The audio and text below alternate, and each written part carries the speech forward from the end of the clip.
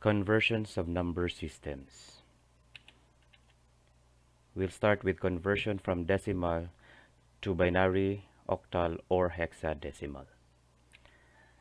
Our strategy here is only by successive division. We will divide the given decimal number and the succeeding quotients by 2 for binary, 8 for octal, and 16 for hexadecimal. Then we will record the successive quotients and remainders, and will only stop when the quotient is 0. The binary, octal, or hexadecimal values are the remainders written from the bottom to the top. Example: convert 348 base 10 to binary. When we say base 10, meaning 348 is from decimal number system. Okay, so we will use the successive division. So this is binary, so we will divide the given decimal number by 2. So 348 divided by 2 is, we have this, 174. So 174 remainder 0, we have no remainder. Next, the quotient here is only 174. So we will divide 174 by 2. So we have 87, remainder 0. Then our new quotient is 87. So we will divide 87 by 2. We have 43.5 or 43 remainder 1. Now, how did we get this remainder 1? We'll just multiply this decimal number 0.5 and 2. Okay, so 0.5 times 2 is 1. Now, the quotient here is 43. So we will only divide 43 by 2 and not 43.5. Only the quotient.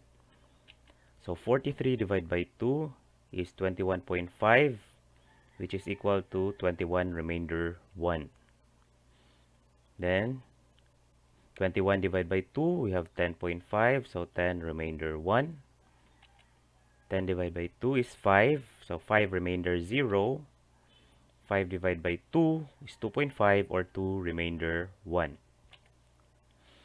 2 divided by 2 is 1 or 1 remainder 0.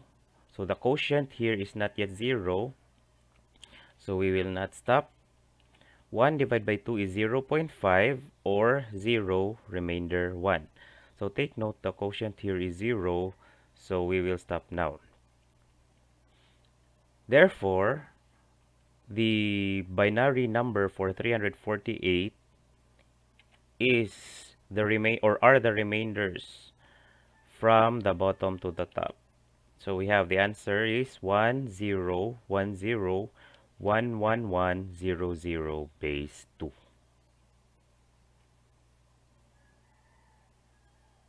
Next, now how about octal? We will use the same procedure, but of course we will divide the given decimal number by 8 because it is octal. So 348 divided by 8 is 43.5 or 43 remainder 4. So the same thing, the decimal number here is 0.5. We will multiply it by 8. Okay, because we're now in octal. So 8 times 0.5 is 4. That is why it is remainder 4. Next, our quotient here is 43. So we will divide 43 by 8, which is equal to 5.375 or 5 remainder 3. So do not round off this 0.375, okay? So just multiply this 0.375 by 8 to get remainder 3. 5 divided by 8 is equal to 0.625, which is equal to 0 remainder 5. So since this is 0, so we will stop now. Therefore, the octal number for 348 is 534 base 8. And last, for hexadecimal, we will do the same thing, but this time we will divide the given number by 16 because we're now on hexadecimal. So 348 divided by 16 is 21.75, which is equal to 21 remainder 12. Again, this decimal part, 0.75, will be multiplied by 16 or to 16. That's why we get the remainder 12. And again, we will only divide the quotient. So 21 divided by 16 is 1.3125. So this is equal to 1 remainder 5. Next, we have 1 divided by 16. We have 0.0625, or this is equal to 0 remainder 1. So this time again, we arrived at the quotient 0, so we will stop. So since this is hexadecimal, take note that R, or remainder 12, so 12 is equal to C. Since 10 is A, 11 is B, 12 is C. So therefore, we have now the answer 1, 5, C base 16. So if you notice, the three conversions are almost similar. They only differ with the number na divide. Okay, so for you to practice, you practice this one. You may pause the video. Okay, and now let's go to the vice versa. Conversion from binary, octal, hexadecimal back to decimal. So let's consider these digits A, B, C, D, and then we have the decimal point here. Then another digits E, F, G. This arrow means that it can be extended to other place values. So if we will convert the binary to decimal, so we will just use the base 2 and take note of the exponents. So after the decimal point, to the left, we have 2 to the 0, 2 to the 1, 2 to the 2, 2 to the 3. If you notice, the exponents are increasing integers from 0. So the next one here to the left is 2 to the 4, 2 to the 5, and so on. And at the same time, on the right side, it is decreasing after the decimal point. So we have, after the 0, of course, we have negative 1. So we have 2, negative 2, 2, negative 3, 2, negative 4, and so on. So the same thing will happen to octal. It's just that the base is 8. And for hexadecimal, the same thing, but the base is 16. And to find the answer, we'll just multiply the digit or digits and its corresponding base raised to its exponent, and then we will add. Okay, to understand this, let's have some examples. So first, convert the following binary to decimal. We have this. So if you notice, there is no decimal number. Decimal point, I mean. So meaning, this 0 from the right, so we will always start at the right.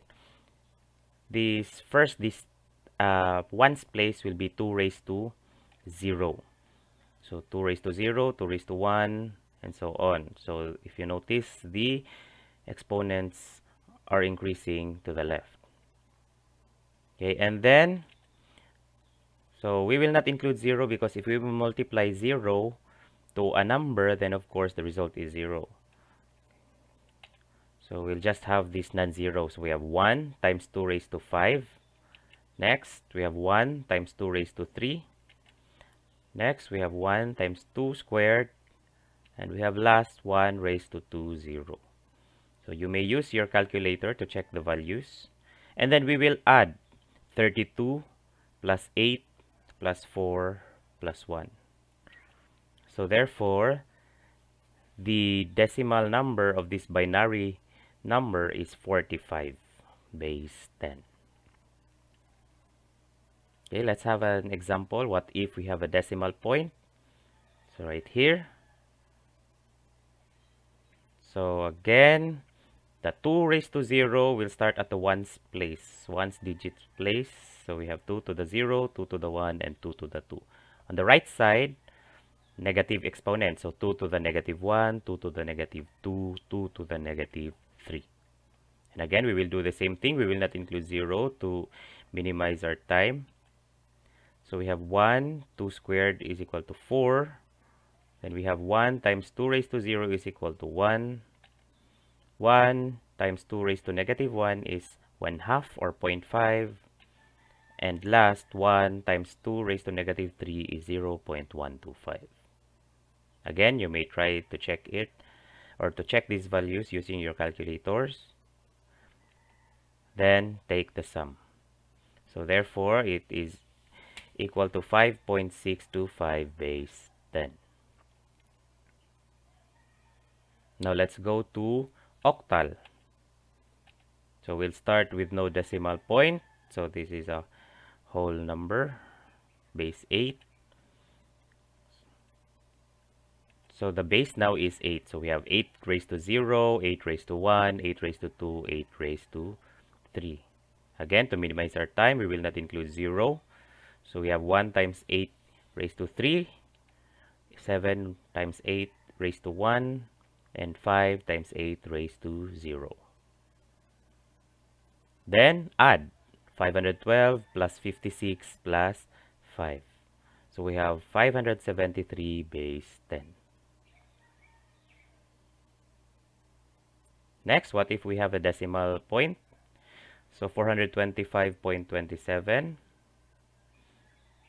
So again, at the ones place, ones digits place. So we will start with 8 raised to 0. So we are from the octal decimal number. So 8 raised to 0, 8 raised to 1, 8 raised to 2. And on the right side, after the decimal point, again, we have the negative exponents. So of course, we have no zero value. So we will multiply 4 times 8 raised to 2, 2 times 8 raised to 1, 5 times 8 raised to 0, 2 times 8 raised to negative 1, 7 times 8 raised to negative 2. And then again, we add. So therefore, this is the decimal value of the given octal number. And last conversion, we have conversion from hexadecimal to decimal. So we have 23E. So take note that E is equal to 14. Okay, so we have no decimal number or decimal point, I mean. So again, so this part will be 16 raised to 0. So 16 raised to 0, 16 raised to 1, and 16 squared. Then again, we'll multiply them. So 2 times 16 squared, 3 times 16, and 14 times 16 raised to 0. You may check this again using your calculator. So add, we have 574 base 10. And last, for this example, if we have a decimal point, so again, we'll convert first the letters. So B is 11, C is 12. So on the ones digit, we have 16 raised to 0, 16 raised to 1 to the left, then 16 squared. Now to the right, of course, to the right of the decimal point, we have the negative exponent. So again, we will multiply the digits and its corresponding base and exponent. So we have 948.78125 base 10.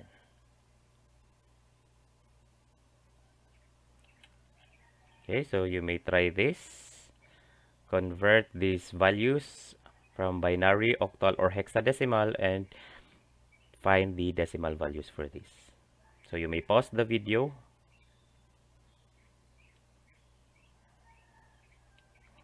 And we have the answers for our first activity or first practice.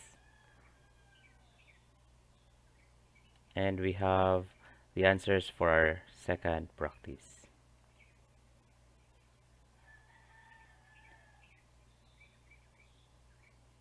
Thanks for watching. I hope you learned something.